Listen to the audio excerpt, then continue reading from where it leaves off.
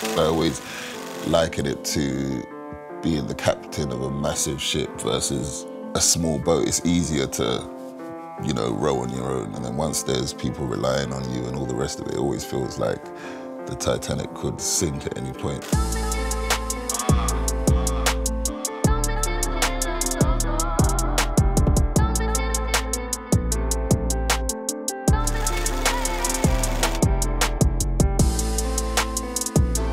Today I'm speaking to one of my favourite rappers ever. Music was simply a stepping stone for this phenomenal individual, GFrsh. Hey, so obviously, you know, it's always a bit weird because we're actually friends for us to have to do an intro and for you to find out how fond I really am of you and how impressed I've been witnessing your journey from so early on to now. I think what I really want to do is kind of just have a really open conversation with you. So G, coming from, where is it that you come from? I was born in Nigeria. I was born in Maiduguri. I came to England when I was about 5, I think. Lived in a few places, then settled in Clapham on an estate called Poinders Estate. From there, moved to Brixton Hill. And then from there, moved to Croydon, Thornton Heath. Okay, so not the most affluent parts of town, no, then at least. No, not the most, but they were fun. I drove to my old estate literally 2 days ago, and I drove around the estate, and it was a lovely place to grow up in the sense that I learned a lot there. We had sad times, great times, all sorts of stuff. I think it was very crucial in forming who I am today, I'd say. The reason why I asked that is because obviously we spoke a bit about, you know, your education piece and the fact that you were really smart. So I don't want it to get lost that you actually did come from a background that wasn't typical for someone who has the success that you do today. I think it's really important to be able to communicate that. I have to put that down to my mum. My mum pushed me, and as I said, watching her work and even the school for identifying that I was a bit quicker than some. Okay, all right. So what are the key parts about discipline that you learned, and how, if you had to teach your younger self without you going through the process that you did, you know, without the schooling, etc., how would you break that down to yourself in terms of, okay, this is how you discipline yourself, G, young Gordon? I remember when I was 11, the first thing I asked for Christmas was an organizer. Most people would be too young, but there were these like little computer pad things, and it had like a little screen and you flip up, and it just made me feel important. I remember them. I definitely didn't have one of them. My mum was not getting me that. Yeah, so I asked for that, and then I got one of those, and then that's how it kind of started. Then I always had a diary, and I've kept all the diaries, so I can go back to years, open a day, and see what I did. How many of your friends had one of those? No, nobody. Right, so this is what I'm trying to grasp. So even though that this seemed almost natural to you, and everybody went through the school system, everyone had a homework planner or whatever it is, but what was it for you that made you tick that, you know what, I want this diary, I want to organise myself, I feel like I need to organise myself? I don't know, it was just, for me, maybe it was the fear of school. So you come to school, and if you haven't done something, you're in trouble. That was what I think I can distinguish between, say, my school and maybe some others, is that if you haven't done something, you're in trouble. You can't come to school and say, oh, I haven't done it, I haven't done the homework, or I forgot it, or this. You're going to get punished for it. So you was working on the human instincts of, we're more likely to move away from fear than towards pleasure. Yes. For me, that's I know it sounds crazy. It's just kind of how it worked in my house. I kind of was... I mean, my mum wasn't a tyrant, but I was scared of my mum. I mean, she was a lovely mum, but I was still scared of her. Like, if you can't just go and take a biscuit, you have to ask, do you know what I mean? And it was, I was scared. Because there's real punishments in, like, in my household. You mess up, you're gonna get punished, like, and that's, because it's funny, He's not going to the dungeon. He didn't get sent to the dungeon, guys. But we're talking about even like African punishments, like stand up, kneel down, hands up, face the wall. You sit there for half an hour, you're a kid doing that. These are stress punishments that they use on prisoners in Guantanamo Bay that they banned. But these are the punishments that we got as African kids. You said that you came here when you was 5. Yeah. So how was that for you? Because obviously that's a big change, a big transition from Nigeria to the UK in general. And obviously that there was a lot of differences, including, I'm assuming, an accent. Yep. So, you know, the usual African bubble this and all the rest of it. So that gives you a tough skin, that kind of gives you a fighting mentality, that gives you a need to prove yourself. Then I remember, at first I would like get in trouble for trying to answer all the questions in class. So it's like, then they tell my mum, can you tell him to not put his hand up as much? So that was one of the reports. I believe in pressure and competition. That's kind of how I operate, because otherwise I'll rest on my laurels. How, G? Like, how did it happen? How did GFrsh materialise? So music started for me after uni.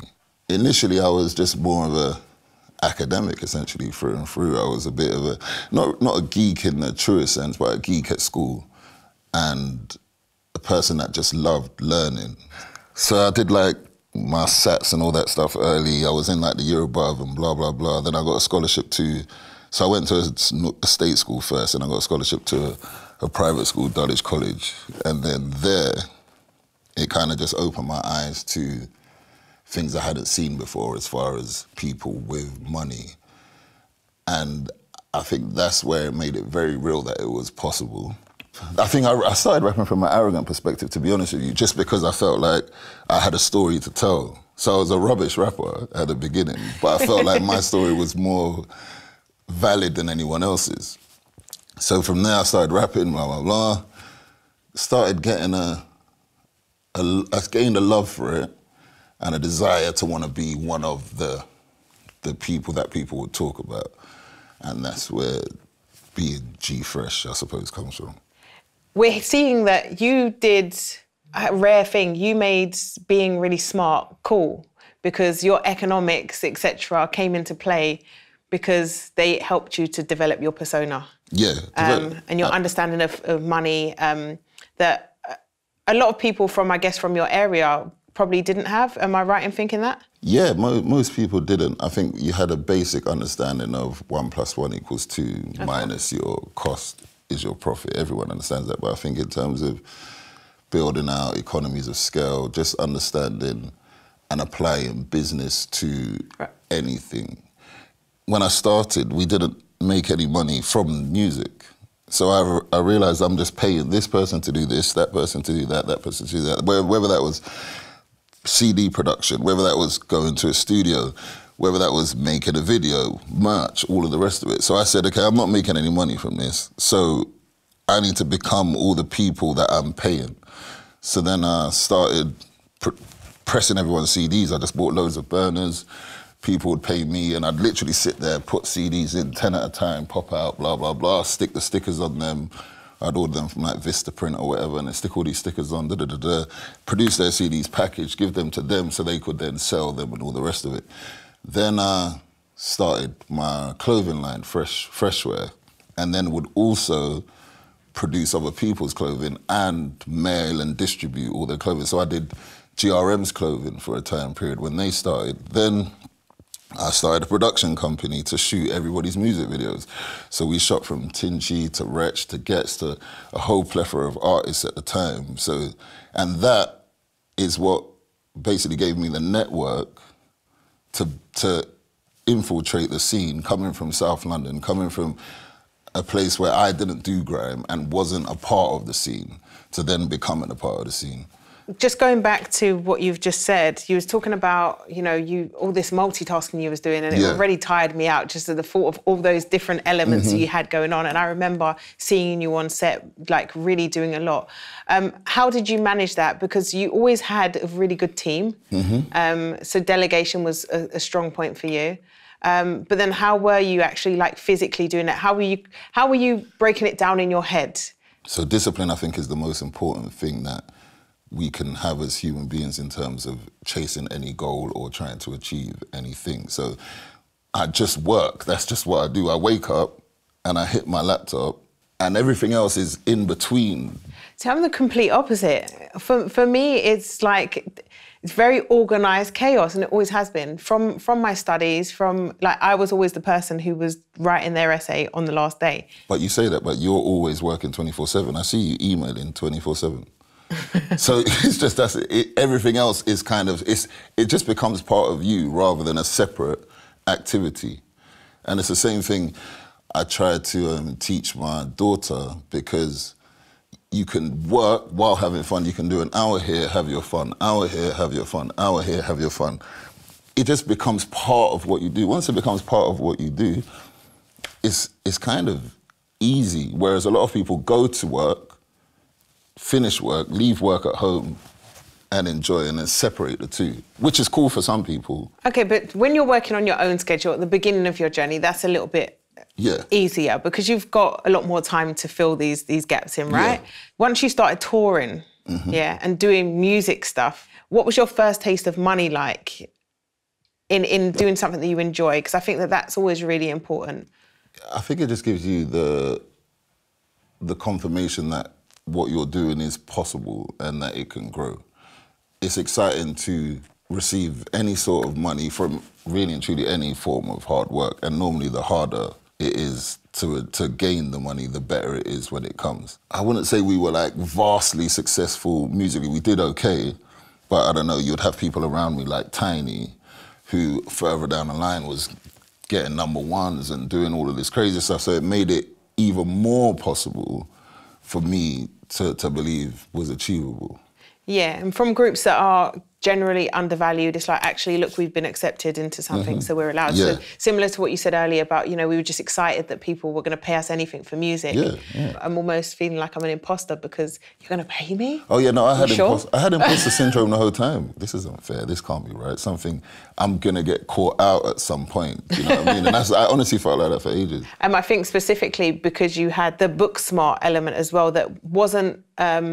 Now it's a bit different because people are, more open to all types of rappers. But I guess if you weren't from a certain background or doing certain things, then it doesn't make sense. Of course, and I felt that too.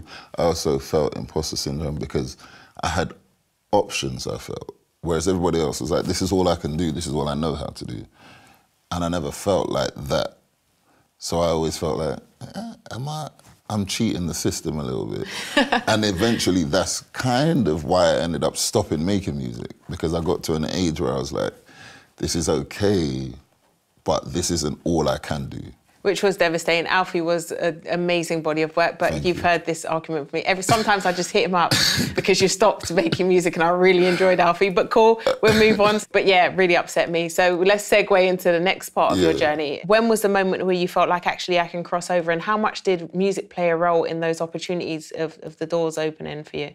Yeah, I think music was everything. I think it allowed me to leverage my other talents. It shone light on my other talents. With the ladies, you were a bit, look, the discomfort comes. No, Shams, don't do it, don't talk about the women. But the girls loved you, G. Like, what was the GFrsh thing? There was a GFrsh effect that happened, and being a bit of GFrsh's arm candy was a bit of a big deal. So talk me through that. I don't know why. I just think, to be honest, I think I'm just a nice guy. Honestly. But you're also very flossy and very, cool and very... But I'm not flossy in an... Okay, making music and rapping about it is flossy in an obnoxious way. Yeah, and very arrogantly, obnoxiously rapping about it, yeah? But in real life, I'm quite a chilled... But do you think that was deliberate? Because it was like, actually, in the music, I've done all this, but look, in real life, I'm cool. No. I feel like it was. No, I think it just... That's just naturally who I am, and I think music just allows you to explore a side of yourself that would probably seem uncomfortable to relay in normal conversation.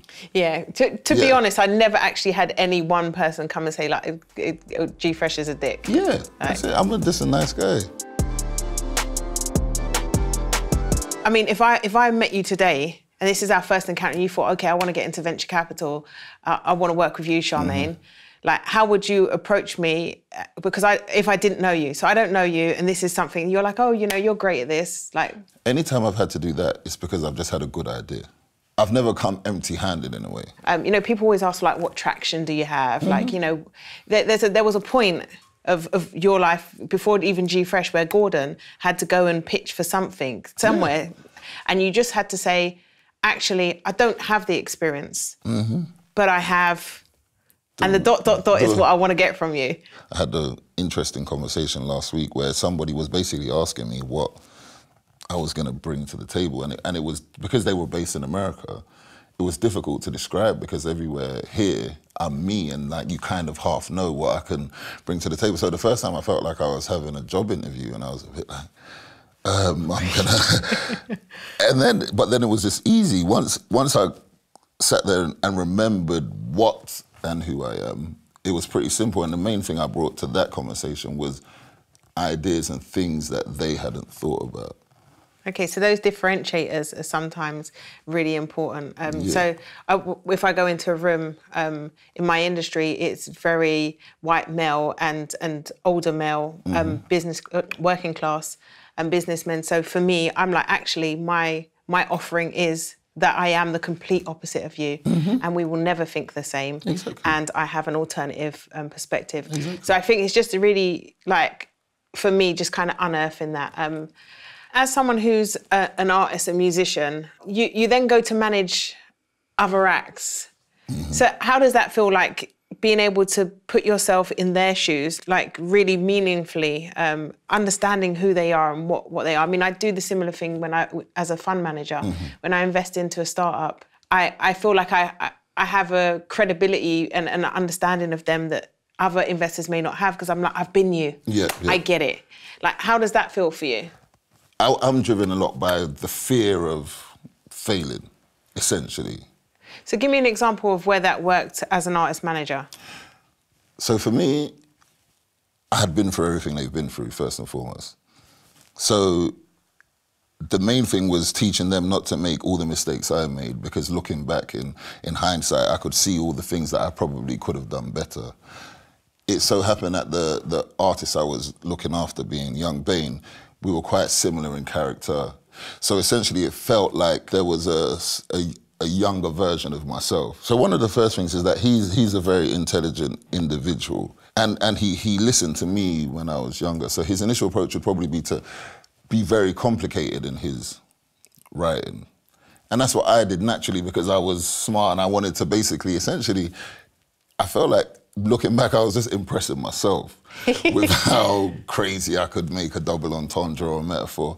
But in reality, after reading a Dale Carnegie book about public speaking, there's no point in overcomplicating for the layman, because they don't understand what you're saying. So if you're trying to rile up a crowd, you're going to probably find like shorter, more poignant slogans to get their attention or get them going. And so it was teaching, for example, or making him understand that simplicity is the best form of communication, first and foremost. And I didn't do that. So that's an example of, me trying to instill those. And then in terms of being able to remove yourself, like, do you ever feel like, you know, your act's going on stage and you feel like that could be me? Because do you still have that thirst for the crowd? No. That's what, no. That was what was weird about me and music and all of these things. It's the imposter thing. I was there because in all honesty, I feel like I could learn to do anything. And I know it sounds really bad. I get you. But I honestly, I just learned to be a musician and I did it. So that's really important, because I feel like a lot of people who are very creative across the board actually end up kind of in a worse situation than those who have a very specific, I can only do this is what I do and I do it well. Because they end up like, oh, I can draw a bit, I can sing a bit, I can dance a bit, I can write a bit. So they do loads of different things, and then they say that hard work beats talent. So how did you push any of those things through if you were good at everything? Not everything, but everything. Just by trying to be even better at them. But how many at a time, G? I know you've got your timeless discipline and all of that stuff going on, but like, it gets overwhelming. There's some days like my phone will ring and I just like, can everybody just not call me? It's the only person who called me that day. Yeah. No, okay, yeah, that still happens. Okay. That's normal. But the passion part, I think, is one of my teachers said when I was young, I had a thirst for knowledge. Whatever it is, I'm going to learn about it. Initially, I thought discipline is basically, which I think it still is being able to do what you don't want to do. Having the drive to do what you don't actually want to. How? The passion for whatever that outcome is what's going to allow you to find the discipline, for me. Okay. Because when I found it, during the pandemic, I found I wasn't that passionate about much. And that's the first time in my life that I didn't feel an innate drive in myself to do whatever it was. Thank you, Gordon, GFrsh, for being you, for giving us amazing music, even though you stopped. I'm still beefing you about that, just small. Thank you for sharing with us your journey as a whole and for being an inspiration to us. Definitely have inspired many, including myself. And I guess you'll continue too. I'm gonna lift this glass to toast with you. Cheers to you. Let's get lit.